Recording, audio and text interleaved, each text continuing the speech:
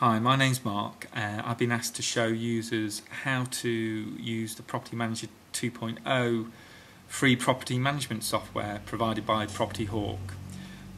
So first of all, if a user logs on, just type in their email and their password. Click log on. In this first session, what I want to do is show users how to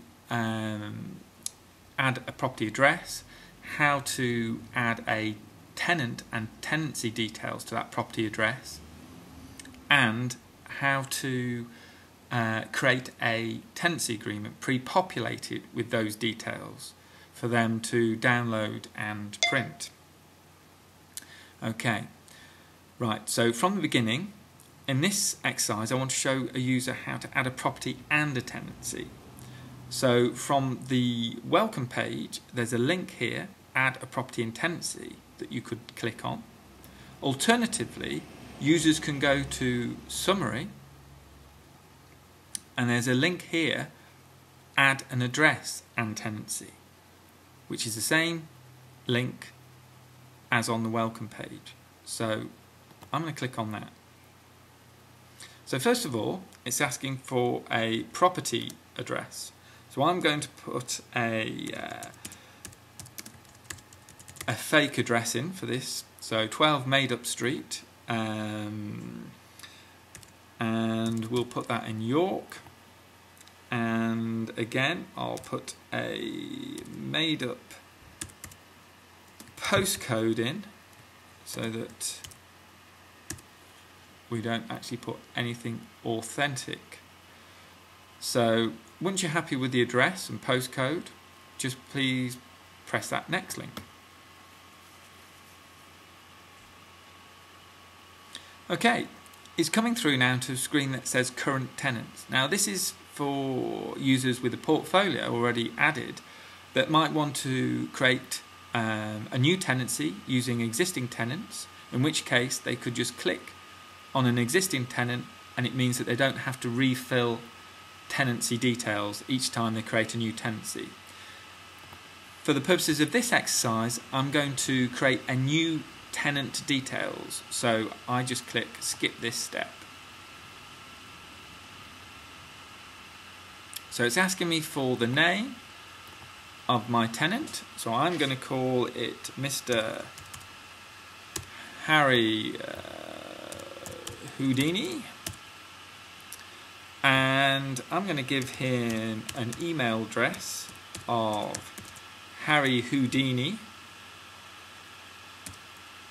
at escape email, and I'm going to give him some non-existent telephone numbers.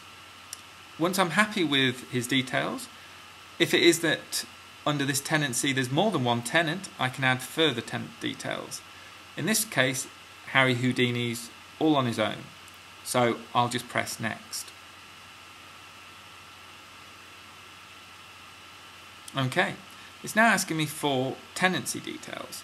So I'm going to put Harry in a flat in the property, but it might be that you want to describe it as a room if it's a house of multiple occupation, or it could be the whole house, in which case put whole house. Whatever helps you define exactly what that tenancy space is. So, type of building, okay, it's a flat. Number of bedrooms, I'm going to give him 1 bedroom. It's unfurnished, and now it's asking me for a start date. So I'm going to go with a start date of the 3rd of April, okay, for 6 months. Which gives me an end date of the 3rd of October at a rent of £500 on a monthly frequency. Informal payment date. Okay, this is if you've arranged for a different date to that exists on the tenancy agreement for when the tenant will pay you, and this is more of a reminder or memo for landlords, and it doesn't actually affect any of the description within the tenancy agreement. So I'll leave that because I'm presuming that Harry's going to pay me on the 3rd of each month. Okay, left me a deposit of £500. Okay, I'm happy with that, so I'll press next.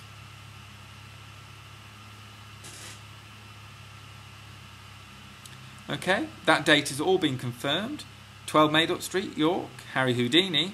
So I'm going to press finish to save.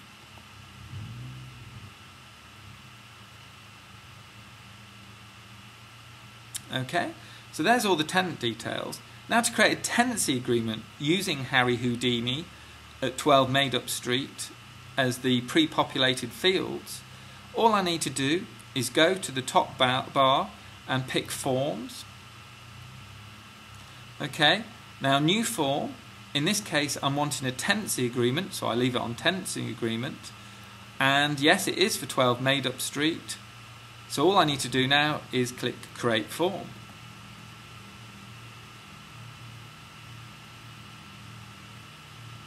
Okay, the tenant, yes, the tenant is in fact Harry Houdini, so I'll leave it as Harry Houdini. And again, just click the create form link.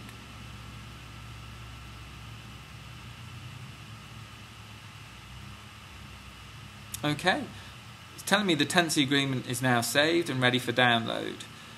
Users will need software installed that enables them to read a PDF, such as Acrobat Reader, and all they need to do is click the download now, and this document will be downloaded to their computer, and they can open it using their software to read PDFs and print using the printer.